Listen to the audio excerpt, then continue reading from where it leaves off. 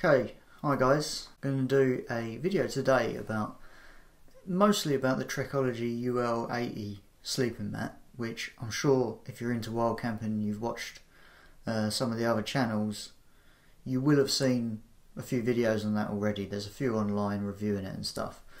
What makes my video a little bit different is that I've had a problem with one of mine and I've dealt with their customer service. And I'll talk a bit about that as well, but I'm also going to include a bit of information about the kind of evolution of my sleep system and how I got to the UL80 and why I've stuck with it so far.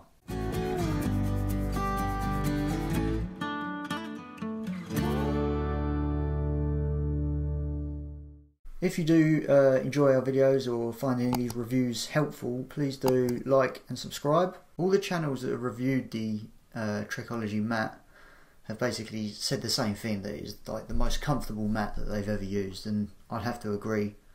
It's massive. Neither my hip nor my shoulder touches the floor. Pretty comfy to sit on as well. With my experience, it's 10 centimeters thick and it's really good for side sleepers, which I am, unlike a lot of other mats. And for the money, I mean, at the moment it's 40 quid on Amazon, and you can't really beat that value for what it is. I don't think there's anything quite like it out there at the moment. Obviously you could just go to your high-end stuff like some of the Thermarest ones, which are better insulated and stuff like that, and they might be somewhere near as comfortable. But there's channels where people have used those high-end ones and they say the Trekology one, although it's not as warm, it's not as insulated, maybe it's not as lightweight or easy to put up, but it's still the most comfortable. The only drawbacks with this mat is, one, it takes a lot of blowing up. So when they first released it, they showed that on the pictures that you could use an electric pump. Nobody really wants to carry that around with them, especially when it's an ultra light mat. What's the point in carrying a heavy pump then? So you really have to just kind of blow it with your lungs, and it takes quite a lot of work to blow it up. I mean, you can do a bit, have a break, go back to it, but I found I can get really lightheaded trying to blow it up in one go. It's not self-inflating. So I looked around on the internet trying to find a pump sack, which is basically a bag that you fill with air and then squeeze in to fill it with air that way. Some of the higher end brands have got that already with their ones. Trekology just didn't have one for this. So I looked online trying to find one that would fit it. Didn't really want to take a punt just in case it didn't fit. And then I came across some strange German one on Amazon. It was like the name was all in German, and it was really cheap. Like, I know there was some by the bigger brands that people said might fit it, but you're talking like 30 quid or something for a pump sack, when the mat itself, when I bought it originally the first time, was 35 quid. So it's a bit steep for what is just a bit of, you know, a plastic bag basically. This German one was like 7-8 quid. I thought, give it a go, it's on Prime anyway, I can always send it back. I mean, it is huge.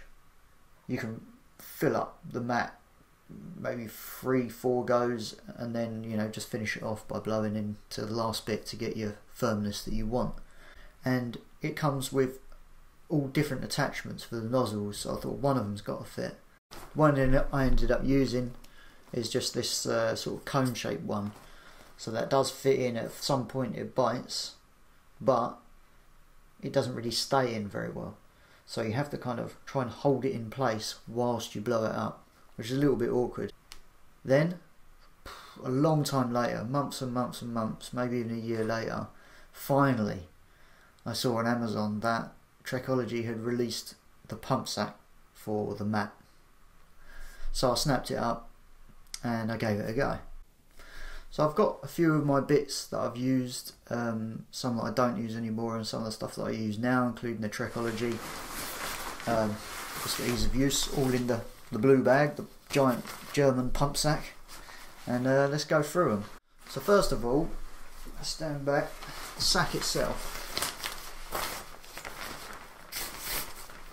as you can see, it's massive. It's about, I don't know, 4 foot. Flux bag, That's what it's called.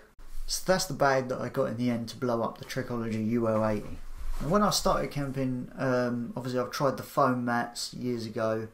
I kind of upgraded when I got into wild camping and stuff, and you know, actually started camping properly, not just back when I was a teenager and festivals and stuff.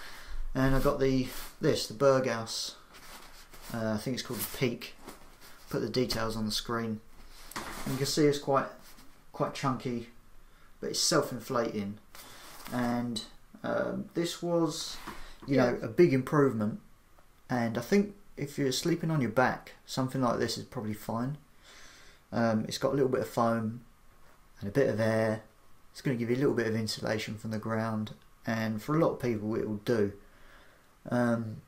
But for me, being a side sleeper, I had a pretty rough night back when I did our first winter wild camp.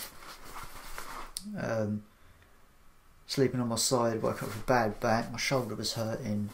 You know, it doesn't really do the job for side sleepers. So there's the details on there. That's the Peak self-inflating mat. It's the full length one, 650 grams. It's only 51 centimeters wide as well, so it's not that wide. It's a well-made mat. Like I said, it will do a lot of people, but if you're a side sleeper, maybe not, and that's where I wanted to upgrade. So that's when I got the Trekology UL80. Obviously the UL stands for ultralight. Designed in Portland, Oregon, made in China. So it is I think it's an American brand, but obviously it's made in China to keep the costs down, and that's probably one of the reasons why it's cheap, because it is like really good quality, really well made. I've got some of their trekking poles as well. Maybe I'll do a review on them, and they're actually really good for the money as well. Now I've put the pump sack inside here just to keep it together, so you can slip that in the same bag as the actual mat, which is handy. So this is the bag. As you can see, comparison to that other one, it's pretty small. At the bottom, the nozzle can go into itself for storage, and then you've got hard bits on the top to roll it down and seal it up. But to be honest, you don't even need to do that bit. As long as it's rolled over, that's it. And that takes a lot of pumping. It's not like, you know, a few pumps that it's done. You still have to do it loads and loads of times, and you can see me doing that. I'll put a link to the video where I used it. And so it does take a lot of pumping, but do you know what? You can just kind of lean your weight on it, do it over and over again. It's not hard work, so it's much easier than blowing into it using your lungs, trust me. The weird thing is, on Amazon now, you don't seem to be able to get that pump sack anymore. I'm not sure if Trekology are just in the middle of making more of them, or if they just didn't bother making any more. I don't know. The next part of comfort in your sleep system, with regards to your mat and what goes on the ground, we're not going to talk about sleeping bags today, would be your pillow. Especially if you're a side sleeper, you need to fill this gap between your shoulder and your head, otherwise you're just going to be like this. And I know some people just use like a down jacket or a jumper rolled up. If you're not a very comfortable sleeper, you need a proper pillow. I've had this pretty cheap inflatable pillow from Decathlon. Depending on how much you blow it up, obviously, depends on the firmness, but I found it a little bit too firm. It's not the worst thing in the world, it's pretty good, but there's nothing to hold it in place and it slides around. And then I found that there was the Trekology one, and this again has been sort of rated as one of the most comfortable pillows out there. For an inflatable pillow anyway. It is tiny, it weighs nothing, you're not going to think about that being in your bag. It's called the UL80 2.0, and it's got a strap on the back to hold it in place, which you can remove. It's curved, so it keeps your head in the middle, and it's just, I've got to say, it's absolutely brilliant design, and it goes perfectly with the UL80 mat. So if you are starting out, don't waste your time on other mats that are that are just simply not going to be as good unless you're going to go high end, which if you're just starting out you probably shouldn't, just in case you don't really stick to the hobby. But if you're into hiking and backpacking and wild camping, you don't want to spend too much money on a mat, sleep system. Just get the UL80 because it's the best one out there for the money. I think now it's 40 quid. When I got it, it was like 35. It went up to 45, and I think at the moment it's about 40. So it does go up and down on Amazon. And this pillow, those two together, brilliant. If you want even more comfort, especially if you're a side sleeper, and I keep saying that, but it does make a big difference to how you sleep. You might want to get cheap sort of soft pillow as well. I've got this Eurohike one. I think it was from Millets. Comes out, it condenses down. It doesn't go tiny, but it's not that heavy, and it just gives you a bit of something a bit softer and squishier. Sometimes I take it, sometimes I don't. It can make a difference to how comfortable you are. And it's not that much more weight, so up to you, but it can add an extra level of comfort, and a good night's sleep makes a big difference to how much you can trek the next day. So my customer service experience, as I was saying at the beginning, my first Trekology UL80 mat, great from the start, and then one camp I woke up in the morning and it has deflated quite a lot. I thought maybe I hadn't put the stuff in the nozzle properly in the hole. Maybe it was leaking a bit of air, so I gave it another chance on another camp. Same thing happened again. To give it the benefit of the doubt, I used it a third time, and the same thing happened again, and it was all different kind of weather conditions. I made sure I really closed the hole properly. I tried putting it in water in a bath and squeezing it, see if there's any air bubbles. I tried feeling for air, but I tried everything to try and find if there was like a pinhole in it somewhere. I think actually the hole must have been in the nozzle somewhere, and because it has a valve, so once that valve is broken, it's not going to work anymore. I don't know if anyone else has had this problem, so I spoke to Trekology, sent them an email, and it went through a long process of kind of a bit of backwards and forwards, giving them information about my purchase, which I still had all details because I bought it from Amazon, and then they went silent. They did say they would replace it as under warranty, and then they just went quiet. So I messaged them again saying, hi, do you know what's happening? Sent them my address, everything they needed to know. Nothing. This went on for quite a while, a few weeks, a month, something like that. So I ended up messaging them on Facebook, and eventually they replied to that, and they said they haven't got any of my emails. So is it that they just ignored me? I have to give them the benefit of the doubt, because, you know, it's a bit unfair not to. So maybe they just didn't receive the emails for whatever reason. But credit where credit's due, they did send me out a brand new one, and they did not ask for the old one back. So I got a brand new UL80, and since then it's been fine. So I don't know if it's going to happen again. Maybe hopefully it was a one-off.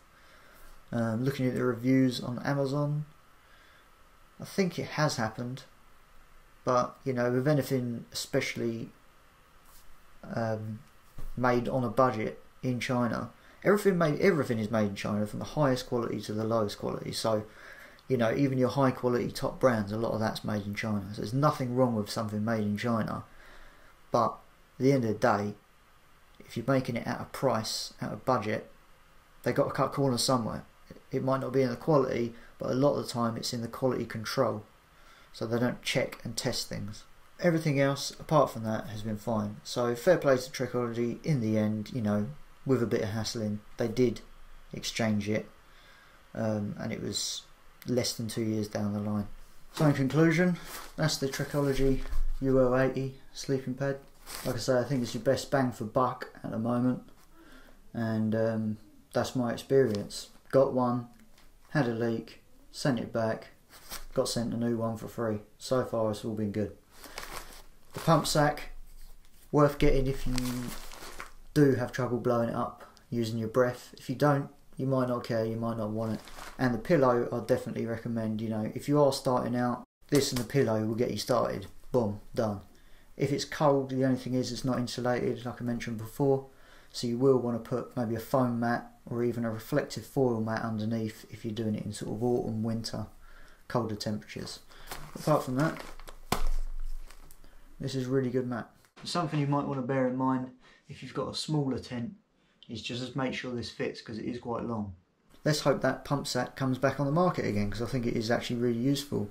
Thanks for watching. Hope this was useful and a bit different to the other videos, and gives you a different side to it. If you do enjoy our videos or find any of these reviews helpful, please do like and subscribe.